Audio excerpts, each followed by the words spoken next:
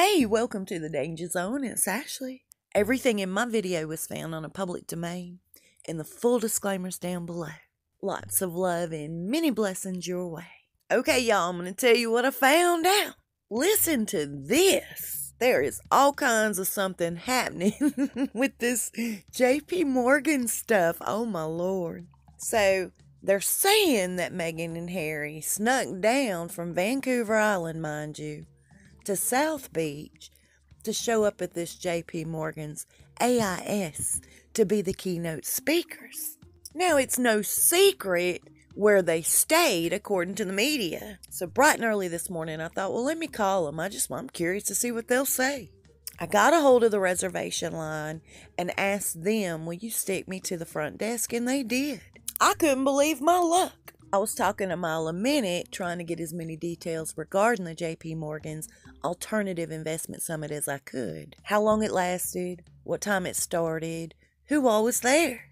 And she told me it was not a one-night event or a two-night event, it was more like three-night event. And that this JP Morgan AIS was to end today. Then I flat out asked her, did you see Harry or Meghan?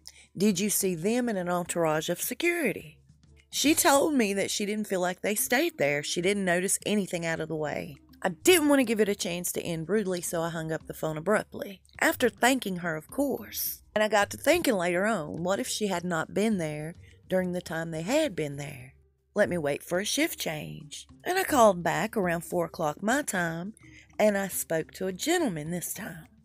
This guy told me that this thing has been held there before in the past. He admitted that he has seen some big people come and go throughout his career there. And I didn't ask him how long he worked there. I didn't even care. Not trying to sound ugly, but that wasn't my point for calling. And I asked his opinion. Was Harry and Meghan there? He said he did not see anything out of the ordinary. No beefed up security wrapped around somebody. Nothing. Same old faces. That's what he said. I thanked him and we hung up.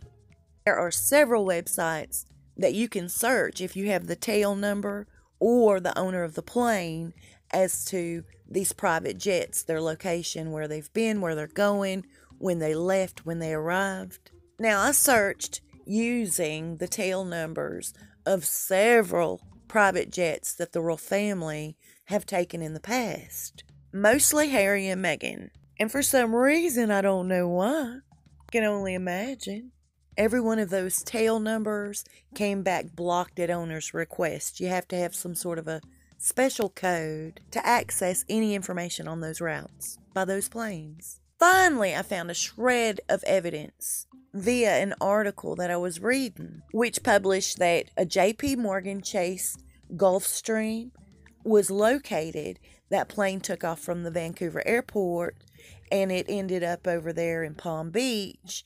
And it was about an 8-hour span in between. Sounds about right, I guess. Not that we can prove they were on it, Either way, the lady told me on the first phone call to the hotel that the summit was an invite-only, very low-key hush-hush. I found that odd in itself, considering JP Morgan Chase seemed to be extremely organized when it comes to their annual calendar. And the next thing I know, I'm reading all about this. They came in through a private entrance, they did their speech, and they left before dessert. She introduced him and he spoke. Am I understanding this right? For $500,000, she introduced Harry, and for $500,000 more, he spoke to a room full of millionaires, billionaires, investors about mental health and how he missed his mother? That is so odd to me. Unless these great big bad wolves are there to learn the ins and outs of insane asylums, I don't think one has anything to do with the next. So I'm calling BS. And then after digging a little more, I was lucky enough to finally find somebody who knew somebody that was there. A cousin that was there says it was overly emotional, rather immature, and audience was embarrassed for them. It rambled like listening to the drunk at the end of the bar, was how they put it. This is not an emo crowd, it is a business crowd. Emo and business are not familiar bedfellows. Boy, does that speak volumes. And shortly after I found that person's comment, this was the headline. Harry and Meghan's gamble with Brand Sussex. Royal couple risks being seen as tacky after taking JP Morgan gig that could have seen them paid $1 million. I found something else that was quite peculiar regarding Harry and Meghan and the guest that was there, or said to have been there. Now, if we're to believe this entire situation, they said Gayle King was one of the attendees to this private event. It was just that very day that she was sitting at home. It's clearly her house, trying to apologize to all of Kobe Bryant's friends and fans that she totally offended. How can she be in two places at one time? Everybody who was there are starting to share their pictures from this event. Why not Harry and Meghan? Are they not confident in their decision? And we all know Meghan loves money, but what she loves even more is being front and center. She wants to be the focus of that lens. I can't find any pictures of them at this event. You guys, we've seen the nastiest of the nasty in Hollywood make appearances. They have no shame in their game, and Meghan and Harry have none in theirs. And someone I follow on Twitter retweeted this. And it's everything. Listen to this. Sorry, but this is fridge magnet philosophy for simpletons. Successful women are everywhere, speaking loud and clear. A fame and cash-hungry celeb manipulating millionaire husbands. For both is the antithesis of feminism. Way she uses the poor for PR purposes is obscene. Right there says it all, y'all. You think they're gonna really sneak in and out of somewhere? Hell no. They don't feel like they've done anything wrong. Just like she's setting up this photo shoot with paparazzi trying to get this stuff rolling again. And the moment everybody started making noise about, hey, that's not safe.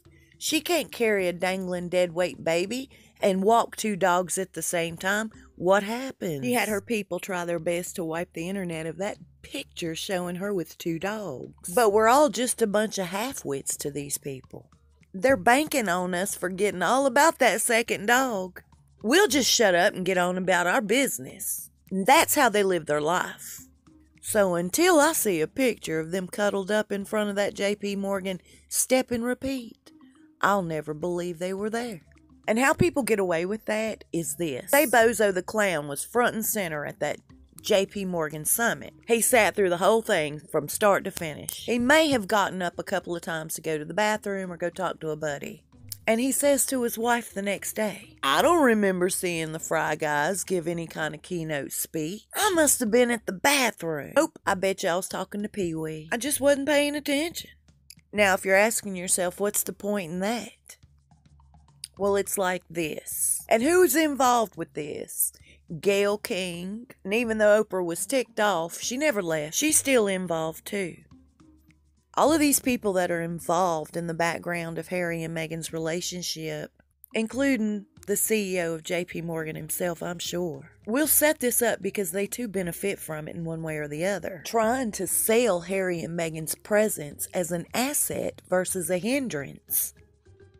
And if so-and-so hears that JP Morgan was willing to pay this couple $1 million, well, my goodness, we don't want to be behind. We want to be trendy too and have Harry and Meghan. And so it begins. And here's what was told to me as to what really took place regarding the Oscars. There's not been a main presenter in a couple of years. Now, it was told to me that Harry and Meghan's people actually contacted them, selling themselves, of course, like the JP Morgan gig. And the Oscars shot them down.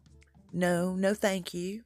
And I buy that story far more easily than I buy Harry and Meghan shot them down. They're both in a position where they're trying to earn their own way, right? Harry wants to be a house husband. He wants her to be a breadwinner. They were so desperate trying to find an income away from the royal family that they were willing to embarrass themselves by pushing up on the Disney guy. They had zero shame when they pushed up on him in front of Beyonce and Jay-Z, begging for work, looking like trash.